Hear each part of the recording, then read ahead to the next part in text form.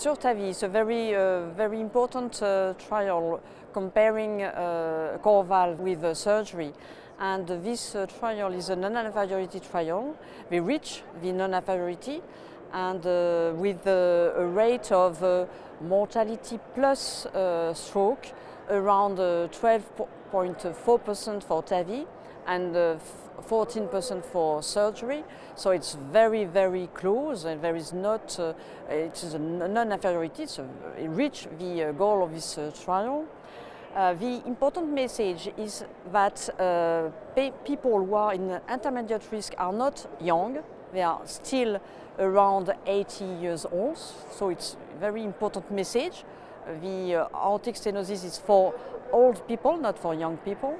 The first one, and the other one is that we note a decrease of the rate of paravalvular leak with TAVI, which are the rate for SURTAVI.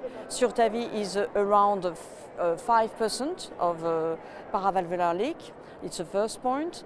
There is also a decrease of the mean gradient when you compare to surgery. There are increase of the surface of the valve when you compare to surgery, so this is very important point.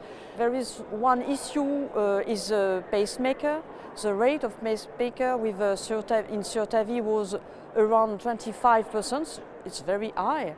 However, the valve used in this trial is an old valve, it's not Evolut-R, and the rate of Evolut-R in this trial was only 16%. So I think that with the use of the new valve, the rate of a pacemaker will decrease considerably, dramatically. So it's a very important message for me, because now we have two trials in intermediate risk patients.